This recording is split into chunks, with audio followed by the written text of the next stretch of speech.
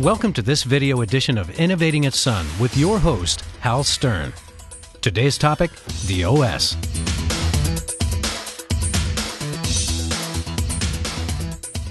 Hello and welcome to a special video edition of Innovating at Sun. I'm your host, Hal Stern, Vice President of Systems Engineering.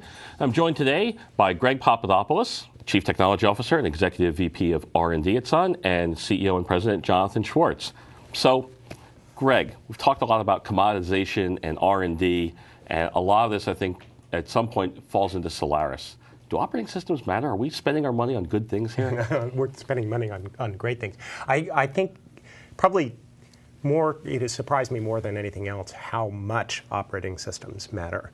And they matter because that is the fundamental contract between what people expect from an application and those application services and all of the computing infrastructure that goes on underneath. And far from that being this indifferent commodity thing, the properties and the ecosystems around operating systems, and in fact, the binary distribution of an operating system is the thing that is the most valuable to customers when they're actually using and operating and trying to get something predictable out of computing. It's also the collecting point for ideas in developers, and how do you express innovation in a platform that will be stable and that developers can rely upon. I'm going to use this expression and I know it's going to be supported going forward. I just think they're commodities. I mean, who cares about it? There's no real value there. Why do we spend this money? What's up with that?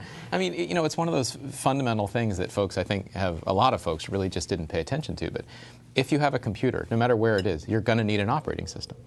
Now, that operating system is, to what Greg was just saying, really the fabric that ties together the computing infrastructure, the storage infrastructure, the network infrastructure, the programmer's experience, the application services that are fundamentally delivered. It is, in some point, a collection point for some of the most valuable intellectual property that Sun actually builds, in part because it's how it's expressed to developers. And that, last we checked, was a relatively important relationship for Sun. We're going to do innovation that's a little unpredictable. We certainly got lots of free advice 5 or 6 years ago saying, you guys got to ditch Solaris. It's over. It's a commodity now. It's all about, the future is going to be Linux, and therefore investment in OSs doesn't matter. It's like, well, no, we're going to invest in Solaris because OSs do matter. And again, that looked a little, strange 3 or 4 years ago, but especially given some recent events, I got to tell you, being the only systems vendor in the marketplace with an operating system right now makes me feel very, very secure about the future of the company because we have a conduit for our own innovation, as well as a stable, secure, multi-vendor platform for developers. You've talked a lot about general-purpose systems winning out. And for someone who spent some time in Massachusetts where there were a lot of special-purpose vendors in the early 80s, we saw that. We saw that in terms of how the market narrowed down. The people that had the best box that did a lot of things tended to win.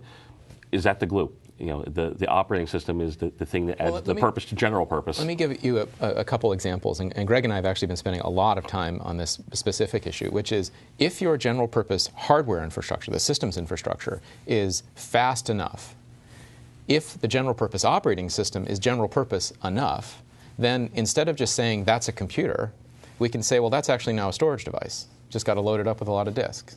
Or maybe that's a networking platform. Why? Because we got great ways of interacting with the network. So we can take Solaris and our general purpose server platforms, both Optron as well as the Niagara platforms, and we can build pretty much anything out of them, which makes us a remarkably efficient R&D organization. And I think the other thing that's happening here, it's both the quality and the performance of the general purpose substrates, and that quite frankly, half a dozen years ago, I'm not sure I would trust a general purpose operating system with the data integrity levels you'd like in a storage system. But we certainly attack that problem with things like ZFS, and I think the software quality in a well-engineered operating system is second to none. That it forms that substrate. But the other thing, I think people miss this, is that there is a tremendous amount of change and innovation that's taking place in the layers underneath.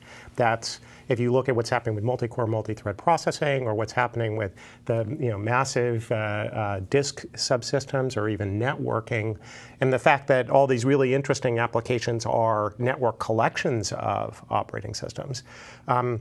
there's a lot of basic innovation taking place at the kernel level in OSs. I mean, in Solaris, it took us a good decade to teach it about, well, how do you handle 64 or 128 threads? And right now, that kind of knowledge, and it's hard, is exactly what you need to go exploit multi-core, multi-threaded processors. So it's both a level of, yes, this stuff is key and important, a collecting point, but it's also the thing that lets a huge amount of innovation go take place. We were having a discussion recently with a very large microprocessor company. They're a very, very innovative company. They do all kinds of really interesting things. And one of the things they were saying to us was, we're really frustrated at how ineffective our relationship has been with a very large, operating system competitor of ours, because they won't allow us to express our innovation to developers. They've become, in some sense, a blocking point for it. So one of the things that we can do in the OS isn't just expose operating system features. We can actually expose the infrastructure features that go all the way down to the silicon itself. So it becomes, a vehicle to provide transparency, not just to the developer community, but into the infrastructure innovations. And we're certainly in the midst right now of, putting back the changes for Solaris necessary to support Niagara 2. I think as soon as folks see that in Open Solaris, they're going to have a lot of transparency into what's going on in Niagara 2. I think we're all a little uncomfortable about that, but it's going to happen.